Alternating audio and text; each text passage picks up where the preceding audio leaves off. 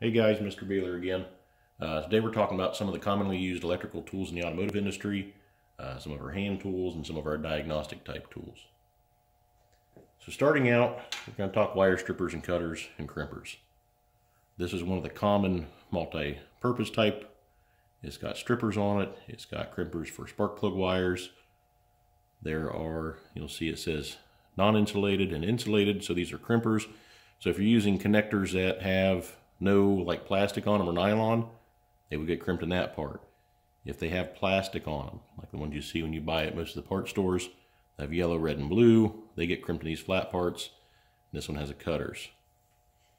The ones I like to use are these smaller guys. They get into a lot tighter spots. I'm working in a dash. I can get this whole thing in there a lot easier than trying to get this guy in there. So this is a crimpers. Now this one only works for non-insulated terminals. So if I'm doing terminals that have coatings on them or the plastic on them, I would have to use the other crimpers. This is a set of strippers, same design, nice and small. You can get your hand in the dash, it's a lot better working on stuff. You have small side cuts for cutting wires. I do have a piece of wire, so if we were stripping wire, smaller gauge wire, we'd use one of the smaller settings on here. And that's what allows us to strip the wire down. So you guys watched the video in the previous assignment. Chris Fix had a nice video about soldering. So if you had to strip that wire down, that's how you strip that wire down. Another handy little tool. These are like a little helping hands. These are magnetic. You can adjust them. They're great for holding your wires together when you're soldering. Little butane torch. These can be used to melt heat shrink. You can also, in a pinch, use these to melt your solder. So if you're out doing a roadside, like a service call, or maybe you work in the ag industry, and you have to go out service something in a field and fix some wiring, you can take this long. You don't need electric for that to solder. If we're soldering the proper way and we're using a soldering gun, this is what a soldering gun looks like. You guys saw that in the Chris Fix video. They also make soldering irons, which we have at the school. You guys will be using them. Usually you use them your junior year. Due to coronavirus, you didn't get to that point, but you guys will be practicing soldering. We'll be doing that senior year, so you guys can get your hands on soldering irons and how to solder wires together properly. You guys will also be making jumper wires. Now, this is a different set. This is a multi-cable, and this one pulls out to 10 feet. And there's 3 different wires for doing different circuits. These are if you wanted to apply power to a component to test it, or if you want to apply a ground, or both. You can get from a battery to that component, apply power, see if it works. You guys will be making ones, you'll be making a ground cable and a positive cable with a fuse, and those will be yours to keep. Moving into some of our more diagnostic type electrical stuff, say test light. Now they have a pointy end on this, and that pointy end is to get into small spots to check stuff. Not to poke holes in insulation. Don't poke holes in insulation on wiring. What happens is moisture and salt get in there and corrode, and the wire rots off wherever somebody poked the wire. I've run into this where you work on a piece of equipment, a semi-trailer, a vehicle, a boat, anything, and somebody's poked a hole halfway down a 50-foot trailer, and now you've got a light problem. You got to find that problem, and in 50 foot of wiring, you got to find a little pinprick that somebody poked with their test light. Now the way this guy works, there's a light bulb inside of this guy. We apply power through it, just like our simple circuits or diagrams we had. And it lights up if we have 12 volts, or if it's a 6 volt or a 24 volt test light. Now, this tells us we have power, but it doesn't tell how much. It doesn't tell how many volts we have.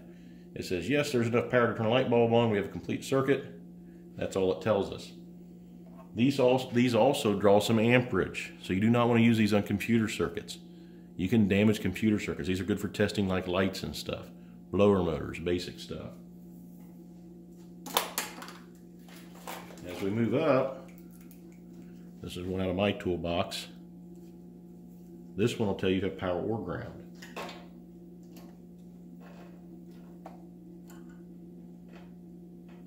With both leads hooked up, the unit, well, if it stay hooked up, stay hooked up. The unit shows us a red LED light stating that, hey, we got a good connection, we got power and ground. Now as I touch the lead to, let's say, power, another red light comes on and says, hey, that's 12 volt, or that's a positive. If we go to a ground, it turns a green light on saying, hey, that's a ground. So if you're trying to test wires to find out, say you got a connector, you're trying to find out what's power, what's ground, this you can go through and quickly, it's going to tell you what's what. Again, this doesn't tell us what volts are. It just tells us, hey, there's some power there. If we want to know the volts, we need a voltmeter. Sometimes they're just called a meter, a multimeter, a DVOM, so digital volt ohm meter. A lot of different names. I will be doing a separate video on how to properly use this. But if I want to know volts, this is the tool I have to use. You would touch negative and positive. And this jump pack has 13.66 volts. The test lights could not tell me that. All they could tell me was it's got power. The other tool that's out there is a power probe. These things can be handy, they can get you in trouble. The power probe comes with a bunch of lead. I use these a lot troubleshooting lighting problems on vehicles.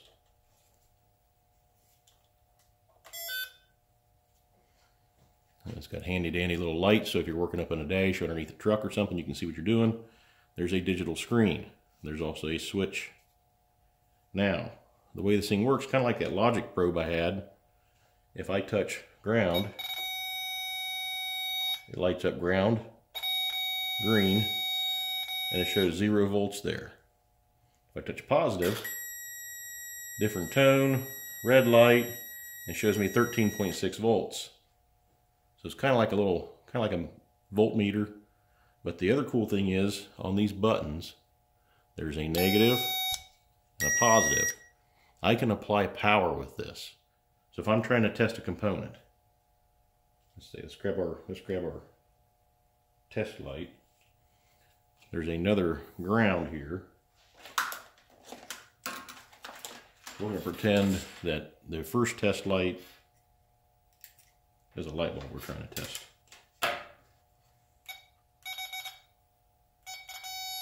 So let me know there's continuity through it. I can keep it staying hooked up. If I apply positive, I can turn that component on. So if you had a blower motor or a light in a vehicle, you wanted to see if, hey, can I turn that thing on?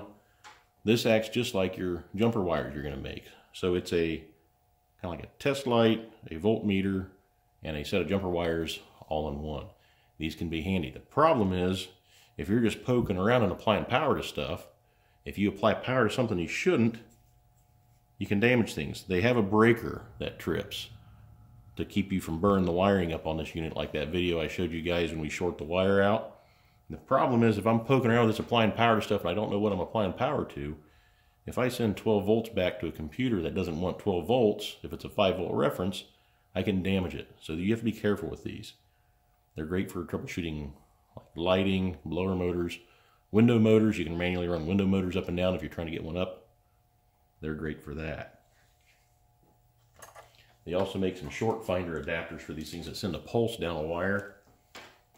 And it's got a little box that goes along with it, kind of picks up the pulses, their radio frequency, and can tell you where the wire's broken or where it's shorted. So that's all I've got for electrical tools for you guys today. In the future, I'm going to be doing how to use the voltmeter. We're going to go a little more in depth on that. I will talk to you next time.